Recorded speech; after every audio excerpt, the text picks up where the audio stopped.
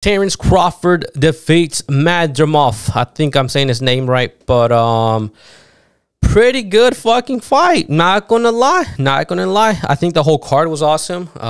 So I watched just the last three fights, and the Reese fight, Pitbull fight, and then the Terence Crawford fight, and they were awesome, bro. So I was very happy, and I'm pretty sure the fighters got paid real well. So kudos to everyone involved with this card, and you know, big shout out to Turkey Al-Kaj, because he's making this shit happen, throwing money to the fighters to get in there and fucking fight each other like how it needs to be done. So big shout out to them. And as far as the fight, I thought this fight was going to be a lot more one-sided, man.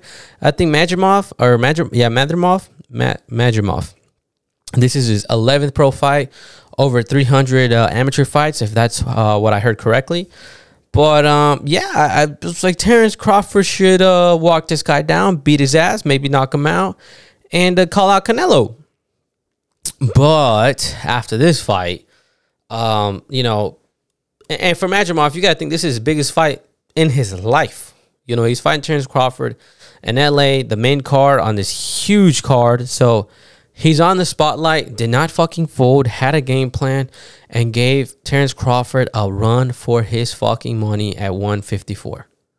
So very impressive for Madrimov, and he looked good. Those early rounds, I thought he won the first half of the fight, and then Terence Crawford ran off with the win at the end. But yeah, Terence Crawford had to work to make it very to make it look like he won the fight. Now, I think Madrimov, low-key, he could have won the fight. It should have been a split decision. I don't know how it was, what was it, a majority or unanimous, before I'm talking my dumb shit right quick. Let's see. Yeah, it was a unanimous decision. I'm right. And I don't think it should have been a unanimous decision. You know, when you look at the stats, total punches landed, Madrimov had a higher percentage landed, even though Terence Crawford landed more, but had a lower percentage. And I thought he did good, bro. Like, he was giving Terence Crawford a run for his money. You could have told the weight difference was a big impact on this fight. And Terence Crawford, he showed why he's one of the best, but he also showed that it's not the best thing for him to want to fight somebody like Canelo, even at 160 or 168. It's just not ideal for Terence. I think this is the highest weight that someone like Terence Crawford should go to, 154. There's just no need to go higher than that, because there's just a big difference, bro. Madrimov looked huge compared to Crawford. Sorry about that. And like I said, Madrimov just gave Crawford a good run for his money, and that's all I really can say. You know, for Madrimov, I don't know what's next, because these guys get these big fights, but then we don't really know what happens to him. So I just hope Madrimov, they take care of him. I'm pretty sure he got a huge payday, so he'll be more than happy. But I'd like to see him just to see him fight some big names out there, and just see what he's made out of. And for Terence Crawford, I mean, the question is, and the hope was, that Terence Crawford walks this guy down and dominates him and calls out Canelo. But after that, Terence Crawford had nothing to say about Canelo.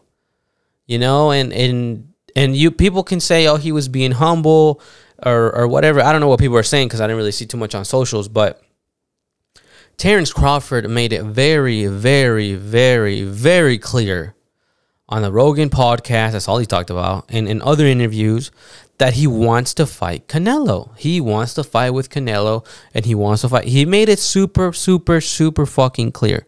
And the fact that he didn't bother to call out Canelo last night, it goes and shows and tells you that he may not want that fight no more. Because, like I said, he was very, very vocal after this Errol Spence fight that he wants Canelo. And before this fight got announced, he wants Canelo. We're going to make it happen. We sent him an offer. We offered Canelo 10 mil, or whatever the number is. But after the fight, a close decision. It should have been a split decision, not unanimous. A close decision. Even if Madrimov would have won, I thought that would have been fine. Terence Crawford doesn't bother to call out Canelo. That I don't see that fight being ideal. If I'm Canelo, I'm taking the fight. Let's fucking go. After that performance, and I know I can't judge Terence Crawford's performance to this one, to how he would look against someone like Canelo. But if I'm Canelo, sign me the fuck up. Give me a few more mil and let's make it happen. At 168, 165. Canelo's not, I don't know if Canelo goes down to 160, but he's definitely not going to nowhere near 150. Whether it's 54 or 58, whatever. He ain't touching 150. You get Canelo maybe low 60s if you're lucky. But we all know Canelo's been at 168 for a while. So like I said, if I'm Canelo, sign me up. Sign me up. Ask for a few more mils. Sign me the fuck up. Give me Terence Crawford right now. After that performance, and I'm not trying to talk down on Crawford, but I'm just speaking it how it is, because like I said, the weight discrepancy from Madrimov to Crawford, it was huge. The only reason, not the only reason, but one of the big reasons why Madrimov was in this fight was because of his weight and like those heavy punches that he would land. And don't get me wrong, his movement and his footwork was nice in there, and you know, he was able to set up some nice things together. But yeah, like that's if I'm Canelo. And don't get me wrong, also too, Crawford has some really, really nice moments, and he showed why he's one of the best. I think Terence Crawford, I think I've said this before, that he's one of the best combination, what do you call it? Best combination fighters out there right now. Like when he throws combinations, dumb hoes are nice. And it's just not like a 1-2, it's like a 1-2-3-4. 1-2-3-4-5-6.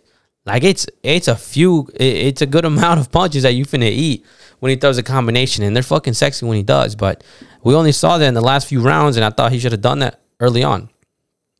So, oh, what the heck? But you know, it's a very tough win for Crawford. You know, I thought he was going to make it very clear that he was the better fighter, but it was a close fight. So we'll see what happens next with Crawford. And I saw someone say something so stupid about that Errol Spence, comparing the Errol Spence thing, because I think he said a rematch with Errol Spence. He's like, no, that ain't happening no more.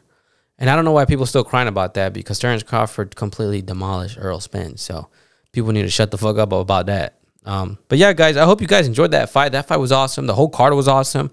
And I just can't wait to see more of those Riyadh season cards. And I'm excited, you know, that someone's out there willing to pay the money to make these fights happen. And that's, you know, it sucks that that's what it had to come down to get these big fights. But I'm just happy that we're getting them as a fan.